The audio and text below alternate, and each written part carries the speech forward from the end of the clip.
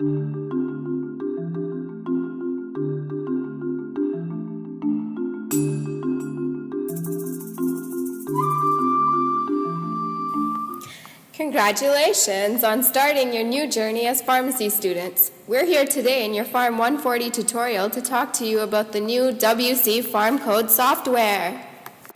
Here's a short video on how the software works. When you open the software, enter your user ID name into the designated space. Whoa, what? T-Pain? Put in your password and then you're in, and that's when you begin.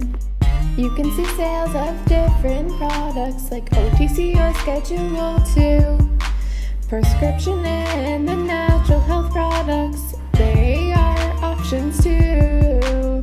So you want to see over-the-counter sales, then just go click the button.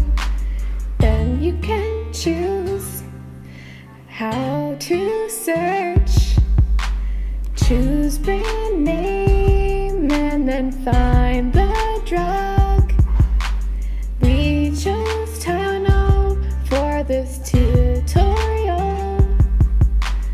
Here's the sales for the last 4 years. Click on the button that has a house on it, 'cause that takes you to the home page. And if you ever need to sign it, there's a button for that too.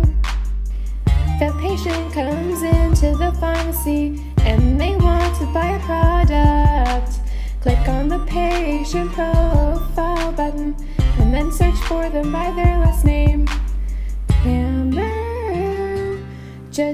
Jamerson wants to buy some St. John's wort.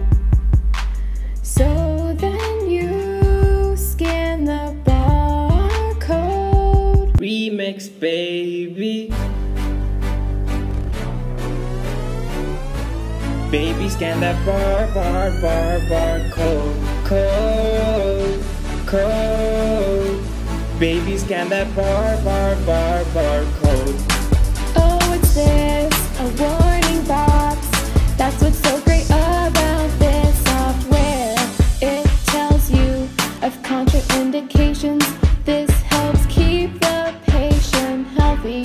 So now you can recommend some type of alternative.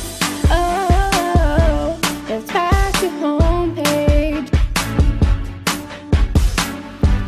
So now you wanna add a new patient. Just click on patient profile.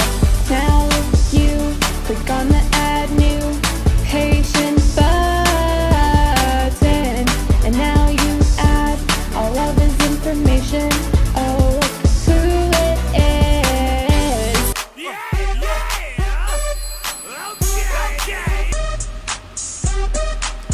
Now click on the save button, and now you can see your changes were saved. Now click on the house button, and it takes you back to the home page.